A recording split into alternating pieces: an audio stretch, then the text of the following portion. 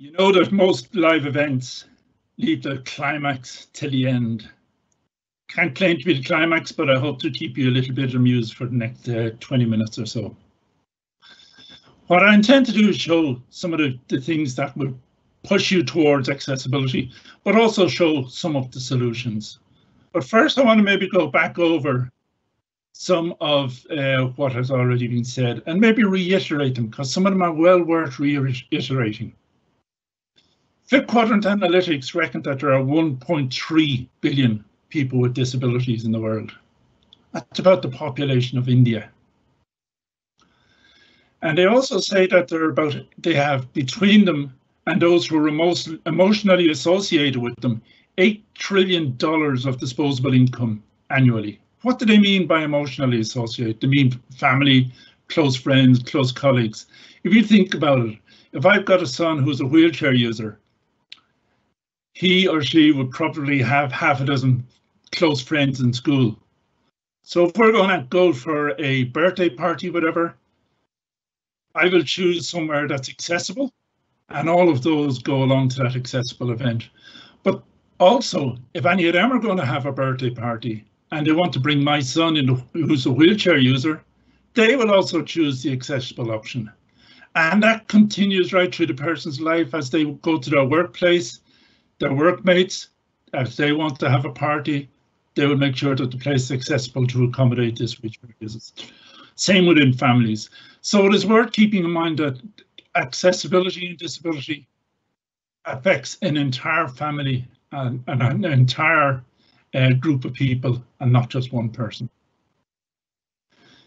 The Accenture and IAAP report called Getting to Equal, which was produced on the 3rd of December, just around 18 months ago, said that there were $490 billion of disposable income around accessibility in the USA alone. And even in a small country like Ireland, we reckon that there's about 640,000 people with disabilities. As we heard earlier, 1 in 6, 1 in 7, depending on how you measure it. I'm not going to repeat all the things that say why you want to include these. We've heard it all before, but it's worth mentioning. Next slide, please. I work with Bank of Ireland, and I wanted to talk briefly about just what Bank of Ireland is doing around accessibility. We have 6 inclusion and diversity networks. Accessibility is one of those. We've got with Pride and we've got intergenerational and so on. I'm not going to go into them now, but accessibility is just one of those 6 networks. Within our own network, the accessibility network, of which I'm chair, we have 4 what we call pillars: communication, digital, environment, and people. Each of those has a different view of the organization and the people who work with it and the customers that we serve. And each of those tries to address those issues, and then we come together as a network to say, well, what is the overall view? And I think that's a good thing, rather than just having one big organization or one big group of people. Try to give people something that they can concentrate on, something that they know well, and that works well in our organization. We also have external scrutiny, so we don't just do it the way that we think it should be done. Our financial regulator in Ireland demands that we include inclusion and diversity in all our activities, so that's there as an external scrutiny. But we also have the Business Disability Forum. This is a British organisation which a load of particularly financial organisations are members of. Bank of Ireland is a member of it. They have what they call a standard on accessibility, and you have to go and fill in over 100 questions with evidence, and then they will say, yes, you're an accessible organisation, or no, you're not. So it's worth having a look at the Business Disability Forum, see what facilities they have and supports they have for you if you're a member, and even some supports if you're not. Next slide. So what, apart from the number of people involved, what are the other requirements which might make you look at accessibility? The UN Convention on the Rights of Persons with Disabilities. Britain has signed, has ratified it. Ireland has, in fact, all 28 countries in Europe, for now I'm including the UK, as being in the EU. We won't go into that one, but all 28 countries have, and it's over 100 countries worldwide have ratified the UN Convention on the Rights of People with Disabilities. There's the European Disability Act coming up. There's the Accessibility of Public Organizations Directive. There's the Audiovisual Media Services Directive. There are all these directives which say this is what you need to do and gives you a lot of pointers as to how to go about it. In Ireland, of course, we have our own equality legislation like the Employment Equality Act of 1998. So Britain has its own legislation, which is actually very good and very strong. So there's plenty of there if you like the stick.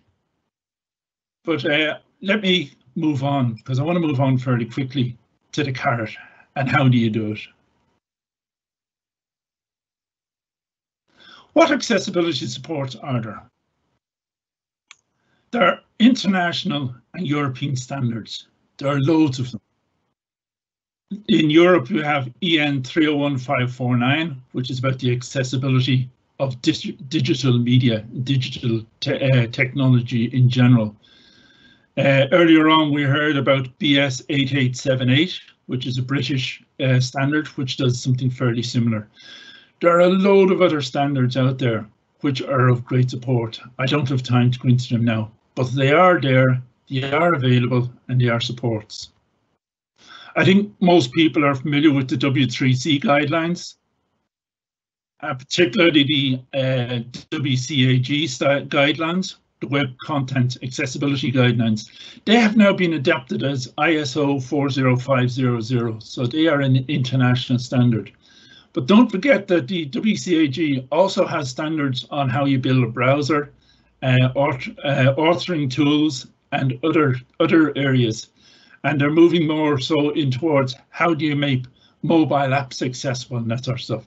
So keep an eye on W3C. They go way beyond just WCAG. They go way beyond that. Universal design, inclusive design, some people will call them. They're not quite the same, but they're close to each other. And in Ireland, we have the Centre for Excellence in Universal Design, which has a very, very, very good global recognition for it does. So if you want to just look at universaldesign.ie, they have plenty of guidelines. They've an Irish standard on communication with organisations to support the needs of people with disabilities. At the base of universal design is two things. One, build it in from the design stage. It's much cheaper and easier than to retrospect. But two, ask the people who are going to use it. Ask the users. Nothing about us without us. The people who know best what is required are the people who are living that experience of disability on a daily basis. So ask them, they'll know. Don't wait till it comes to testing phase. When it comes to the testing phase, usually it's too late, because at that stage, most of the work is done. You end up, if you find a problem, that is a large amount of retrospective fixing of things, which you don't want. Universal design is wonderful. International MOOCs and guidelines. A MOOC is a massive online open course. In other words, it's an online learning course. But there are several MOOCs which were set up between the European Union, the USA, ITU, which is the International Telecommunications Union, and various other people. So they tend to be international in their nature. They tend to be free, and they tend to, that you can do them anytime that you like. So you do them in your own time. You start when it suits you. They finish when they suit you. We can make a list of MOOCs available to participants here. There are a few of them which are well worth checking out. And the other thing, rather than reinventing the wheel, and you want to include accessibility, it's very strongly advised to look at what has already been done by others. Why reinvent the wheel? So the way to do that, the IAAP, the International Association of Accessibility Professionals, have set up courses and professional qualifications, which people can study for, can qualify for, and then are available. And of course, organizations, industries, colleges, whatever else know that these people know the standards and aren't making it up off the top of their heads. They know the standards, they know the way they're done, they know what has worked in the past, they know what should work in the future. So use people who know what they're talking about. That sounds obvious, but it's so often not done. And as I say, what that allows you to do is you don't have to reinvent the wheel. What it also does is that if you are as an organization are using international recognized standards, and there are people out there who have qualified them, it's easy to incorporate them into your organization. You don't have to start teaching these people, this is the way we do things around here, because the way we do things around here is the best international standard. So it's easier to transfer people internally and to get people in if you are using standards which are internationally recognized. Let's look at the future, because we with people with this, as people with disabilities, can change things. Organizations can change things, but there are a lot of things out there which we, if I could call myself a small guy, even though I'm 6'2", can't change.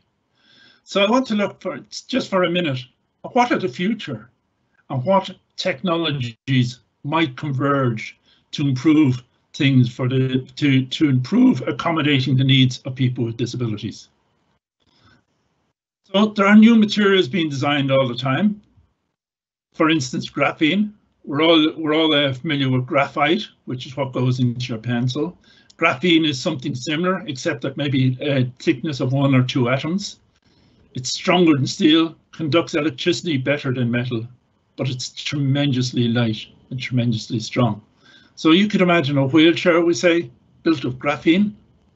Imagine that, how light it would be, how nimble it would be. Magnificent. It's not commercially available yet because it still costs too much to develop, but it's coming.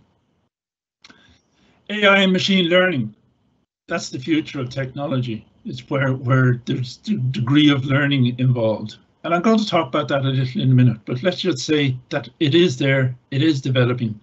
And as machines get smarter, they can incorporate more accessibility, more easier.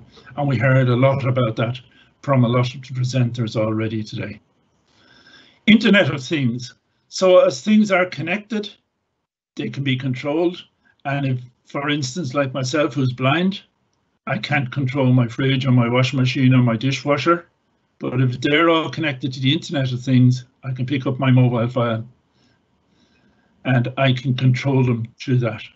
I can control my television through the same device.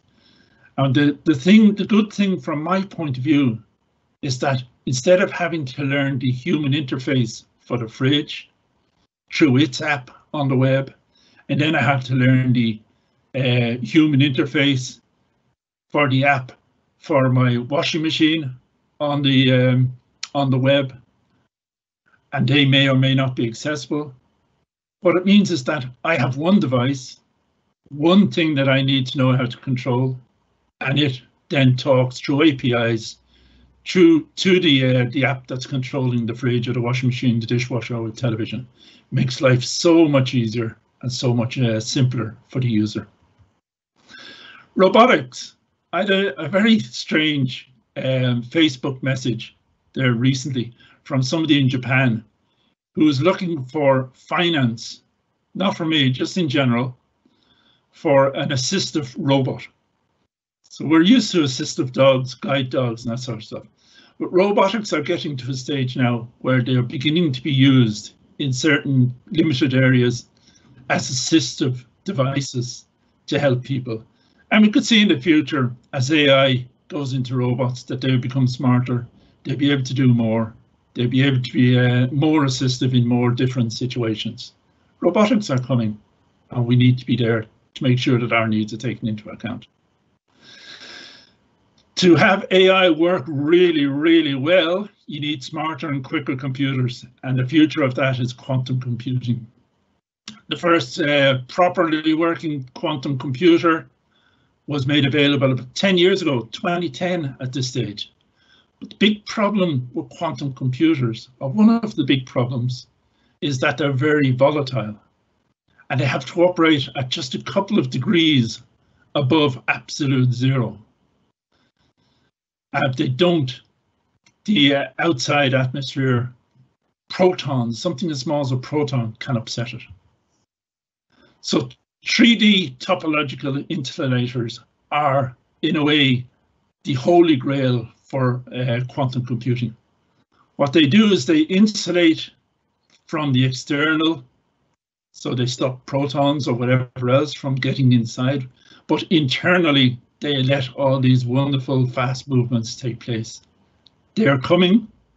They're far from perfect yet, but they're on the way.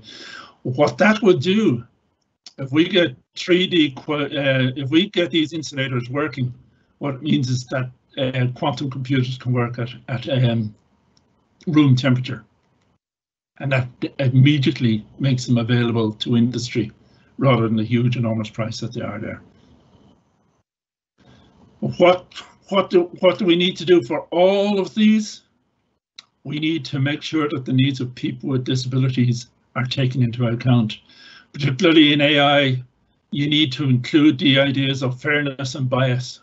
But we also need to ensure, as was mentioned, I think by Hector earlier on, that our needs are included in the data sets which are used to teach smart computers and to teach AI and to teach deep learning.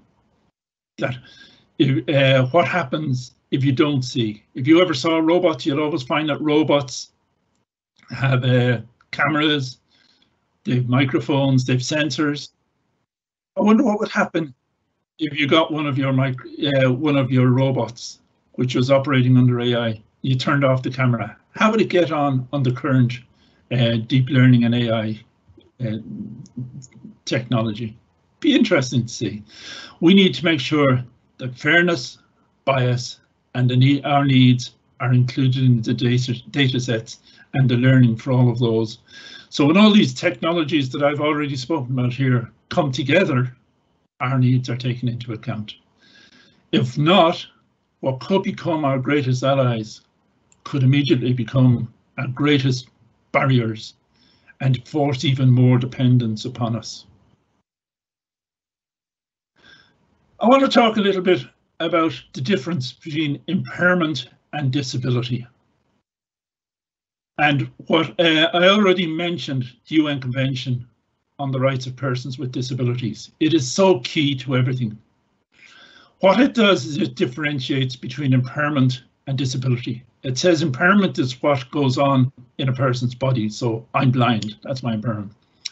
But my disability, to a large extent, or to a very much more extent, is how society doesn't accommodate my impairment. And I want to tell a story to demonstrate that rather than try to explain it.